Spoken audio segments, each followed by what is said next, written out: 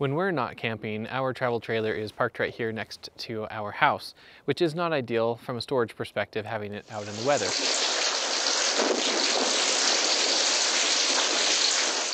So ideally, I would love to be able to have it under a roof of some sort, maybe stored indoors in a garage.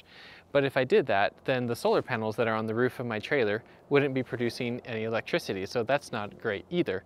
And I use that electricity on a daily basis when we're not camping to charge my electric car in the garage. And if you're interested in more details about that, I'll post a card above on a video I made going over the details of that electric vehicle charging.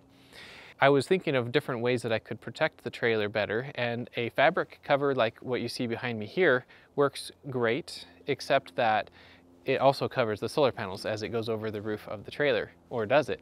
So I recruited my wife Jessica, and she cut out the roof of the cover and then took some of that excess material and sewed it into the edges all the way around to help reinforce the cover.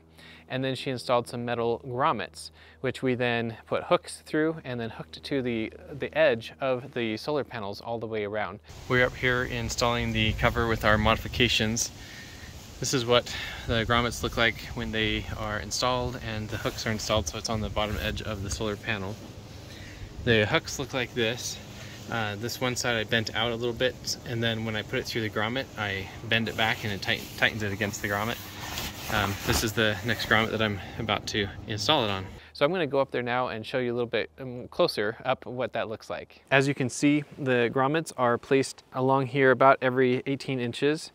And if we come over close to this one right here, you'll see that the metal grommet is reinforcing the fabric material, and then this hook is pinched to the grommet, it's bent to it with pliers, and then it goes up and around and hooks to the bottom edge of the solar panel, and that's the same way all the way along here.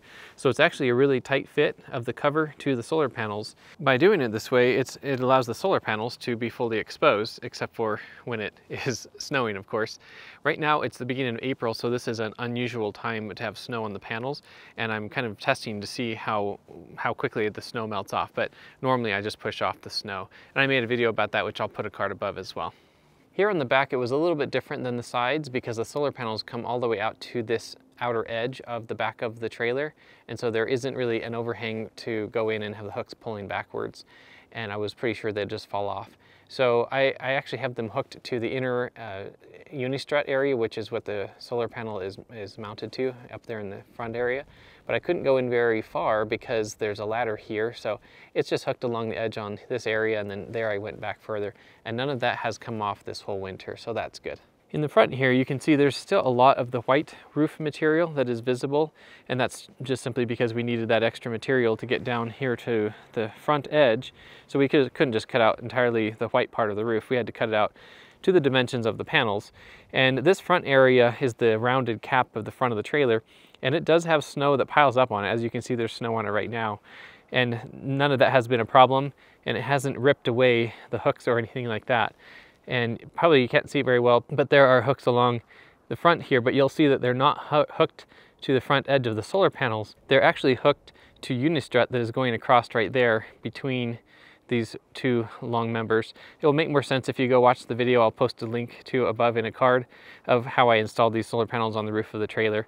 But once again here, I just found that it was easier to hook to that uni-strut rather than the bottom edge of the solar panel here on the front. And then also, the way we cut the RV cover, it actually cuts across the corners here because we didn't want to have loose material flapping, and it doesn't make sense to try to hook to a corner, and so it just goes straight across on both corners. And of course, we also have the tires covered as well to protect them from the UV rays. My hope in installing the grommets and the extra reinforcing material was that this will last as long as possible, at least as long as an RV cover typically lasts.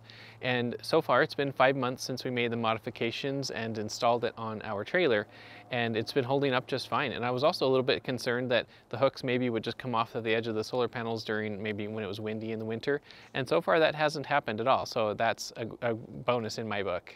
So far, I've been very happy with this solution. So if you also have solar panels on the roof of your RV, you might consider cutting some holes in it to reveal those solar panels so that you can utilize them. I hope this has been helpful to see what's been working for us. And with that, I will see you in the next video. Thanks for watching.